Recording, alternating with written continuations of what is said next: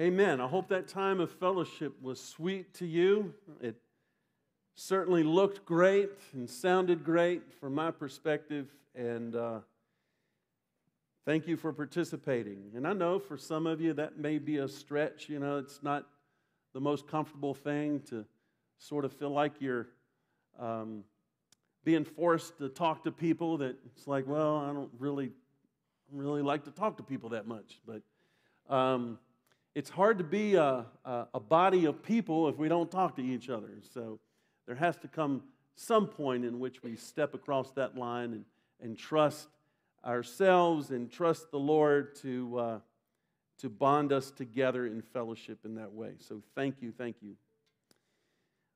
Well, we are in week 2 of a series I've entitled God's Kingdom Economy. And last week, I looked at the subject of ownership, and I want to go back to that, just review a moment. Today, we're going to talk about God's kingdom economy in relation to our attitude, or we might even use the word mindset, our attitude or mindset, how we approach it.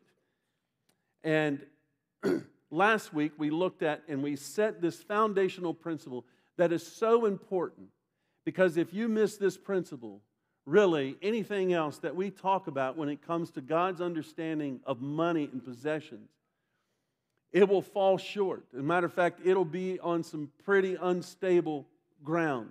And it begins with this: God owns it all. You've got to start there. You've got to start with who is the owner of everything that we have. Everything in this room belongs to God. Every person in this room belongs to God. If He's the one that has created it, if He's the one we believe that He created us, then we belong to Him. He owns us. Psalm 24, the Bible is just riddled with passages that we could take the whole next probably hour and just go through Scripture after Scripture after Scripture that highlight this basic understanding, this basic principle that is so important for you to wrap your heart and your mind around. And that is that God owns it all. In Psalm 24:1, the earth is the Lord's. And that covers everything. This planet belongs to Him. Everything about it. It says, the earth is the Lord's and everything in it. There it is, right there, plain as day. The world and all its people belong to Him. Every person on this planet, everything on this planet belongs to our sovereign Father God. Everything is His. Deuteronomy 10, verse 14, it says, look, the highest heavens and the earth and everything in it all belong to the Lord your God. There it is again. Everything, friend. Everything. Say everything. Everything belongs to Him. 1 Chronicles 29, verses 11 and 12. Yours, O Lord, is the greatness, the power, the glory, the victory, and the majesty. Everything in the heavens and on earth is yours, O Lord. And this is your kingdom. We adore you as the one who is over all things. Wealth and honor come from you alone. Did you see that? Wealth and honor come from God alone. You rule over everything. Power and might are in your hand, and at your discretion people are made great and given strength. We might summarize by saying this: God is in control of what He has made. God is in control. Now, He gives tremendous liberty and freedom for us to make choices and choices and decisions, but He has given us His Holy Spirit. He has given us His Word so that we do that in alignment with Him. In alignment with Him. Not only, again, does He own everything, does He own the wealth, does He own our finance, does He own the possessions, does He own everything on the earth, He also owns us, does He not? 1 Corinthians 6, 19 and 20 says, don't you realize that your body is the temple of the Holy Spirit who lives in you and who was given to you by God? You do not belong to yourself. You don't even own you. But God owns us. Amen? We are not our own. For God bought us, bought you with a high price, so you must honor God with your body. So He owns it all. And He so wanted to continue to be the owner of it that He shed His own blood, His Son's own blood, in order to keep what He had created, you and me. Amen? We have to start with this basic principle, because as soon as we begin to buy into a mindset that God doesn't own anything, or God doesn't own this part of my life, then we begin to take possession and begin to exercise our own control, and that's when things run amok. No matter what it is in our life. We're talking about our possessions. We're talking about finances. We could apply that to really any aspect of our life. God wants to be the owner of your life. And He is a good Father. You know, we sing that song, He is a good, good Father. You know, the Bible says that if you ask for bread, He won't give you a stone. He's not going to give you a snake. Our good, good Father knows exactly what you and I need, and He wants to provide for you. Do you know that? We often view God as this angry person and that's detached from us, that somehow wants us to suffer as much as we can just barely endure and get by. But that is not who your Father is described as in this good book. He is a good, good Father. Now, that doesn't mean that He's going to spoil you rotten either. That doesn't mean that He won't at times withhold from you, because He knows what is best, even though it's what you might want. But He is a good Father. He will take care of you. He will provide for you. So if God is the owner, what does that make you and me? Well, we won't take time to dig too deep into this, but it's an important concept that I think we need to lay out here, because it's important to understand the relationship. Because if God is the owner, what does that make us? The Bible calls that a steward. The English word might be a manager. In other words, God has everything, and He has assigned you and me to be managers of it, to be caretakers of it, whether it's caretakers of the earth, caretakers of possessions, caretakers of relationships. But we are to be caretakers of what is rightfully His.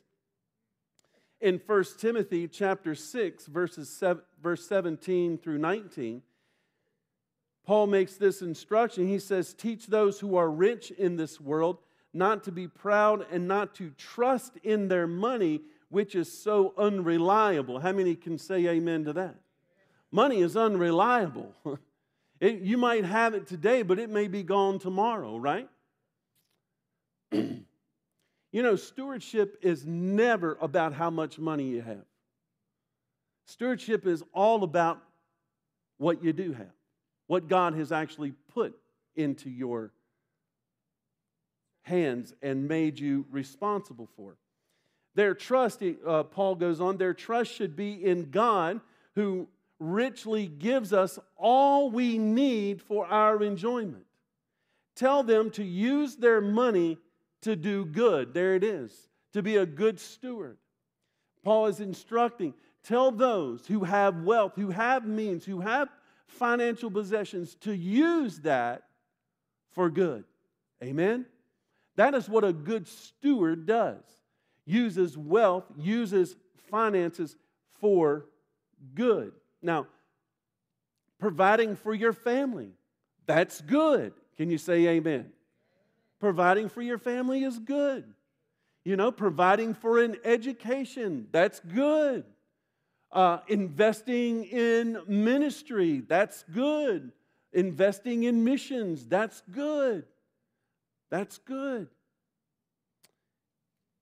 He says they should be rich in good works and generous to those in need, always being ready to share with others. By doing this, they will be storing up their treasure as a good foundation for the future so that they may experience true life. Wow. What if every believer on the planet handled our finances with that kind of attitude? Always looking to do good. Always looking for an opportunity to bless, to give, to encourage. Well, we know that we're constantly bombarded with pressure, right? In this world. How many of you have felt, let's just start there, have felt under financial pressure? How many have ever felt that? Right. We know what that feels like. You feel like there's more month at the end of the money, right? It's just not enough there. You just feel like you can't make it. You just, you're unsure how this is all going to work out. We've all felt that pressure. And it's easy for us to then begin to forget about being in alignment with God's Word and begin to take things into our own control, right? You ever been tempted to do that? Maybe? All right, one person admitted it. The rest of you, you'll get there.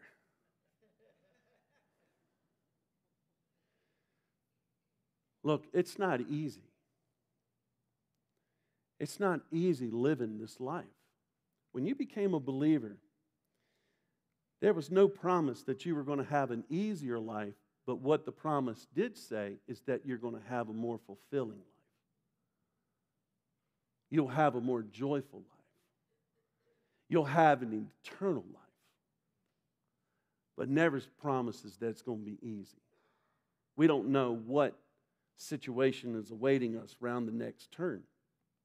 But it's important that we not lose sight of how God wants us to think about things.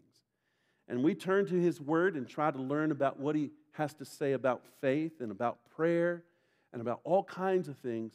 But as I said last week, He says more about how we deal with money than most any other subject in the Bible. Maybe the kingdom of God, the topic of His kingdom, might be more prevalent than He says about money.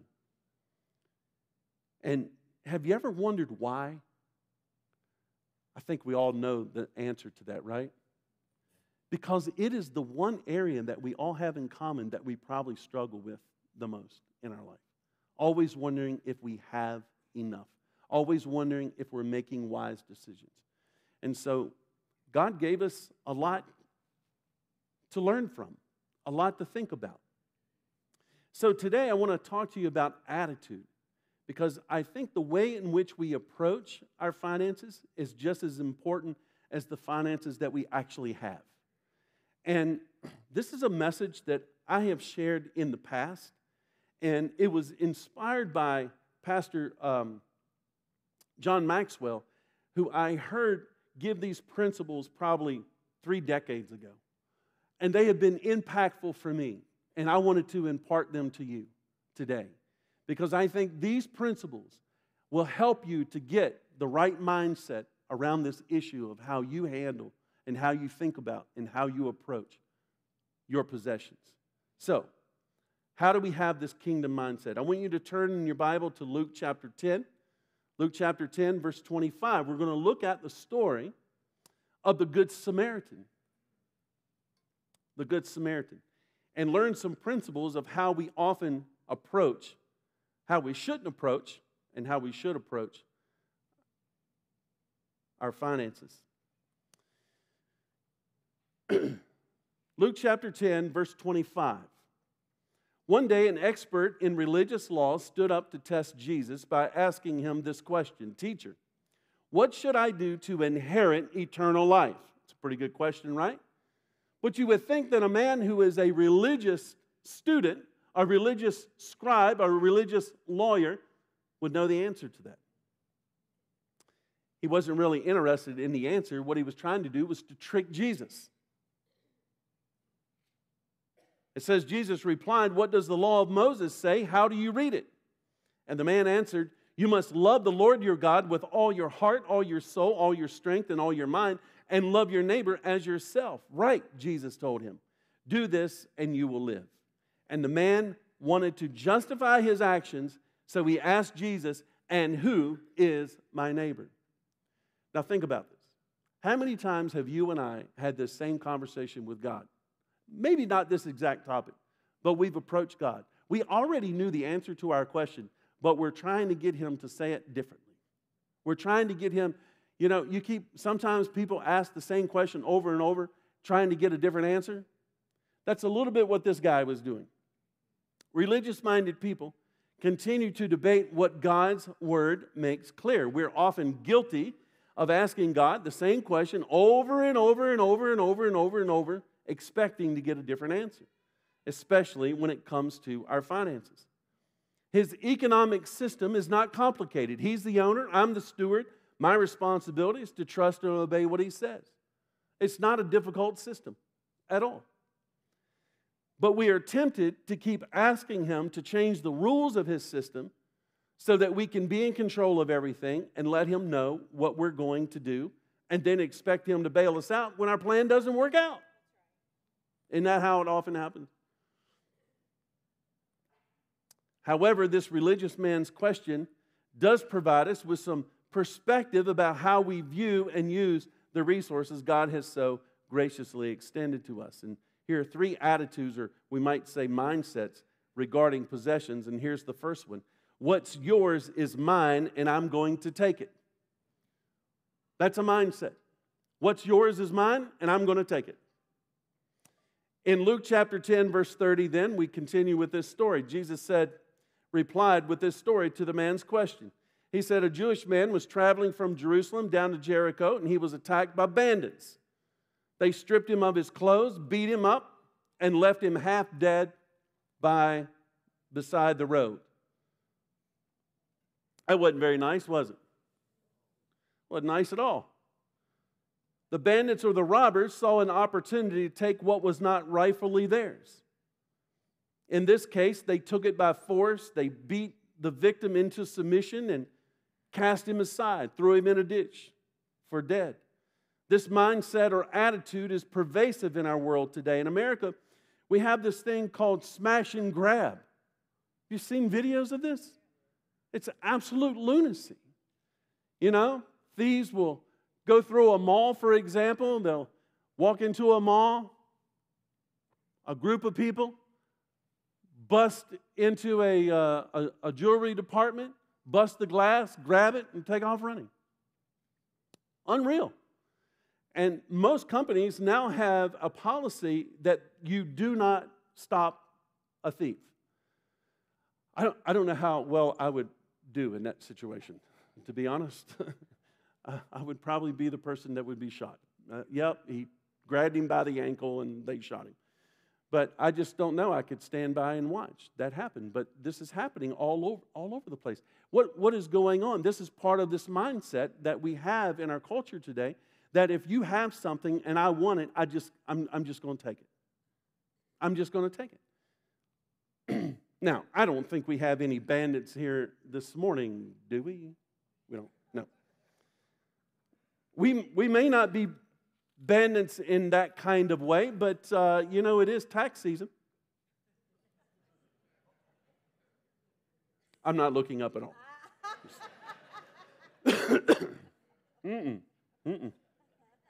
Well, nobody's going to miss that, I worked for it. It's mine, right? And so we fudge a little bit. Or what about the office supply room? They won't miss anything from there. I need a few notepads at home and some pens. I mean, I'm kind of running low this week, and nobody's going to miss that, right? Or the credit card, well, the company credit card, well, I mean, they have plenty of money. Ain't nobody going to miss a little bit that I use this for personal use. What about our time card? It's not exactly a possession, but it really is because it involves, well, they were going to pay me anyways. I mean, even though I only put in 25 hours, but, they were going to pay me for 40. I mean, they've already budgeted, so they might as well just, see, that is a mindset of what's yours is mine, and I'm going to take it. I'm going to take it from you. And we make these little excuses in our head and of how we treat things, but there's only one problem with that. The owner sees it all. Father is watching all of that. He's watching us. And He watches how we even handle the little things. The Bible is clear. He who is faithful with little will be given much. And sometimes we wonder, why am I struggling here? Why does it seem like there's a lack of? And it may be that your Father is just simply responding to your unwillingness to be faithful and to be honorable with the little that you do have. And so if we're constantly taking what is not rightfully ours, we're just assuming that, well, nobody's watching, nobody's looking, I can take that. In Malachi chapter 3, you don't have to turn there, I just want to read this to you. But it says, will a man rob God? And the question comes back, yet you have robbed me, but you say, in what way have we robbed you? In tithes and offerings, says the Lord. You are cursed with a curse, for you have robbed me, even this whole nation. Bring all the tithes into the storehouse, that there may be food in my house, and try me now in this, says the Lord of hosts. If I will not open, says the Lord of hosts, if I will not open up for you the windows of heaven and pour out such a blessing that there will not be enough room to receive it. Now, the context of this chapter, sometimes it's taken out of context, and I think it's important to have it in context. This was an admonishment to the leaders of Israel and the people of Israel, because God's requirement at this time was for them to bring the first fruits of what they possessed. In this case, it was their lambs. They were to make an animal sacrifice, and they were to bring an unblemished lamb, and it was to bring their best to the Lord. And if you read in the first couple of chapters of Malachi, it's clear that Israel was totally in disobedience to this. They were bringing the lame lambs. They were bringing the broken. They were bringing what was left over. They were bringing God the leftovers of what they had, and they were keeping the best for themselves. And the Lord's admonishment to them was that, why are you robbing me? Robbing you? I mean, that's strong. So think about this. This point isn't to try and guilt you into tithing at all. The point is much bigger than that, all right? It's this. How can you rob someone unless they already own it? Right? You can't rob someone that doesn't own anything. I mean, to rob them is to take away from them what is rightfully theirs. And here's the deal. God was saying to Israel, all of that belongs to me. All of that belongs to me. So why are you robbing me of what I ask you to bring? Why are you robbing me? And so the attitude we should have before the Lord when it comes to what is rightfully His already is that we want to bring our best to Him. We want to bring our best offerings to the Lord. Amen? Amen? Not just what is left over. And when you begin to realize, when you adopt this mindset that God already possesses ownership of everything, it changes the way that then you let go of it. It changes the way you let go of it. Because when you think, I worked for this, I did this, I punched the time card, I did the work, I'm the one that sweated, I'm holding on to this. At that moment, you just lost it. You just limited that. What God wants you to do is to live open-handed in this tight-fisted world. The world is teaching you this. Get what you can, hold on to it, and don't let anybody else get it. And God's economy is so much greater. His economy is, keep your hand open, I'll provide for you, I'll give you the strength to go to work, I'll open up that door for you to get that job, I'll see that, that car doesn't break down in the next 6 months. He will provide for you, and we're going to get into some of that next week, and it really gets exciting. And so, when we have this understanding, then we are certainly careful that we're not taking from God, but we're offering ourselves freely to Him. Amen? Does that make sense? What's mine is the second one. What's mine is mine, and I'm going to keep it. So the first mindset is this, a wrongful mindset, is what's yours is mine, and I'm going to take it. And this one is what's mine is mine, and I'm going to keep it. Verse 31. By chance, a priest came along, so this man is he's been robbed, he's laying in a ditch. But when he saw the man lying there, he crossed to the other side of the road and passed by him. A temple assistant walked over and looked at him lying there, but he also passed on the other side. This attitude of what's mine is mine and I'm going to keep it is reflected in the priest and the Levite. They weren't interested in robbing the man or taking advantage of his crisis situation. They were more concerned about keeping or holding on to what they possessed. The priest and the Levite might represent the attitude of Christians who are unwilling to release God's possessions to help others. If our attitude is to hold on to what we have, then it's only a matter of time before we end up losing it anyway. Jesus said the things in this life will rust and mold, and therefore He cautions us from storing up possessions here and encourages us to store up possessions for eternity.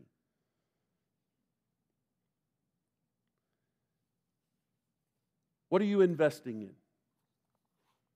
I think it's important that you have investments so that your money is working for you, certainly.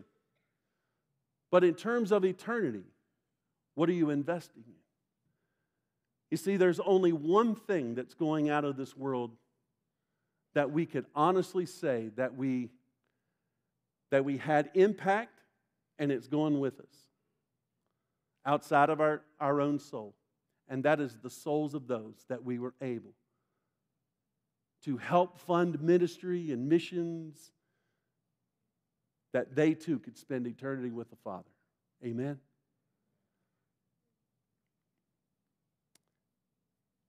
Well, let's end with this mindset. It's the right one. What's mine is yours, and I'm going to give it. Luke 10, verse 33. Then a despised Samaritan came along, and when he saw the man, he felt compassion for him. Going over to him, the Samaritan soothed his wounds with olive oil and wine and bandaged them. And then he put the man on his own donkey and took him to an inn where he took care of him. And the next day he handed the innkeeper 2 silver coins, telling him, "Take care of this man. If his bill runs higher than this, I'll pay you the next time I'm here. Now, which of these three would you say was a neighbor to the man who was attacked by bandits? Jesus asked. And the man replied, the one who showed him mercy. And then Jesus said, yes, go now and do the same. Friend, this is the proper attitude of a steward who puts to practice the resources he or she has been given by God. There is liberty when you decide to live open-handed again in this tight-fisted world. When it comes to your mindset about your money, you can have a mindset of being a taker, a keeper, or a giver. This Bible, this good book, is full of instruction to always be a giver. Amen? To manage well, to invest well, to make wise decisions, to seek the Lord in those decisions, so that you can become a blessing to those that need to be blessed. Friend, when you begin to get your heart set around this mindset of what is yours, what God has put in your possession, what He has given you, what He has enabled you to accumulate, so that you can be a blessing to other people, it will change the way you even walk out of this room today and interact with the world around you. You will actually be looking for opportunities to be a blessing, rather than looking for danger that's somehow going to take from you what you possess. What you possess.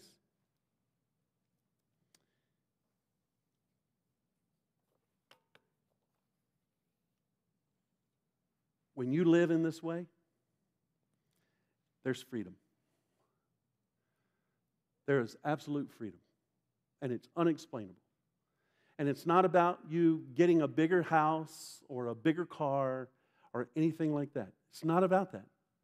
You just begin to live in a peace that surpasses what this world can offer. Amen? And many of you, you have been living this way most of your life, most of your Christian life. And I want to thank you. Others of you, you're like, wow, okay, I hear that, Pastor. Worship team, come on up. I hear that, Pastor. But you haven't seen my bills lately. No, I haven't. But God sees them. God sees them. What I want to encourage you to do is this. Begin to make Him the first focus of everything that you own. And I'm telling you, everything will change. Everything. We'll talk more about it next week. Let's stand to our feet.